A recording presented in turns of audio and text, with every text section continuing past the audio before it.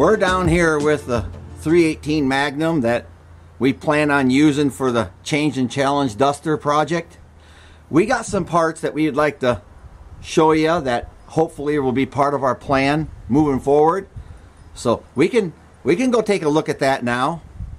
One of a very critical piece to our plan is the camshaft, right? Most are going to agree with that. We're using this cam, to be honest, it's because we already had it. That makes sense. But besides already having it, it actually is a good fit for what we're trying to do. I got a cam card here I printed off.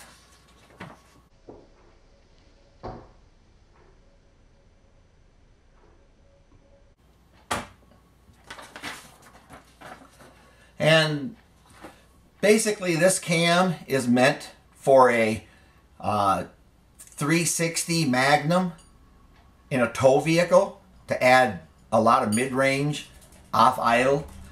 The RPM they suggest is idle, or basically 1,000 RPMs to 5,000. It's a 480 lift cam. Duration at 50 would be 212 and 218 on the exhaust. It's got a lobe separation of 114. The center line is 110. So in a 318, I've read some reviews and they say that in a 318 it acts like a mild street cam. Gives you some you know, little bit of a lopey idle, should we say. It's got the part number on the end. You're probably not going to be able to read that, but the part number is 20-745-9 Comp Cams roller. It'll work with the factory rollers that the engine has in it. And if you want to know where I got this cam, I'll show you. In case you were wondering where we got that cam, it was in this van when we bought it. If you remember, we had some issues with that when we first bought that. In the process of fixing those issues, one of the things I did is put a factory 89 360 roller cam inside here with the long snout on it for a mechanical fuel pump. So that's where I got that competition cam. But it's about what we were looking to add to it. That's about what we were looking to put into the 318 is what I'm trying to say. I also got a box here from Hughes Performance. One of the things I bought from them is this short cam snout mechanical fuel pump adapter thingy, so you can run a fuel pump eccentric. And virtually it's easier for me just to show you this. And that cam being made for a Magnum, a 360 Magnum, they got obviously multi-port injection. So we basically are going to use a mechanical fuel pump, but it's got the short snout. I can't put the eccentric on, so this is just an extension to that. So that's only like $25 or $30, and the part number is 7013.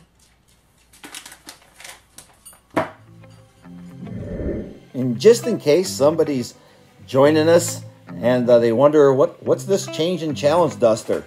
It's just this 74 Duster that we've been working on in all of its faded glory.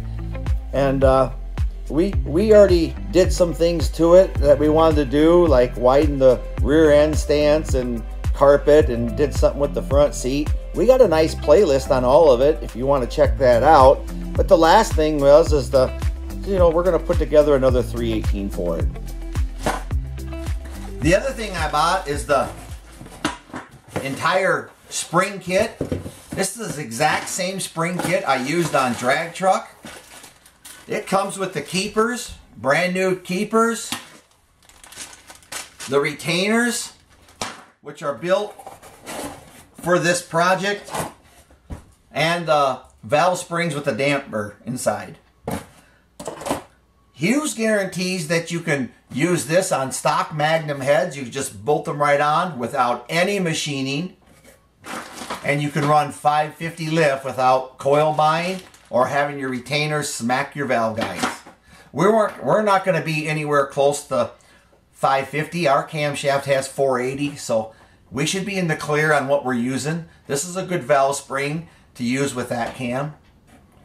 I think the valve springs, this valve spring is actually it's the 1110 valve spring number. But if you buy the kit, you get the retainers in there, which are 1278, and the keepers, which are 1307. And all of it together works together, just like you would hope it would. We've had good luck with it on our 360 and drag truck. We're going to give it a try with the 318 and with this cam. This cam is just a little bit less aggressive than the one in drag truck, but in a 318, it should probably pull strong to 5,500 RPM. That's probably all I'll need to turn this motor. Remember, without headers, I can't be aiming for 7,000 RPMs. But just remember, our goal is to run 13 9s in the quarter mile with 294 gears, a stock torque converter, and these manifolds is stock exhaust manifolds. And we're shooting for 20 miles per gallon. I don't know that we'll get there. We might run a 1460 and get 17 miles per gallon, for all I know. But we're going to find out.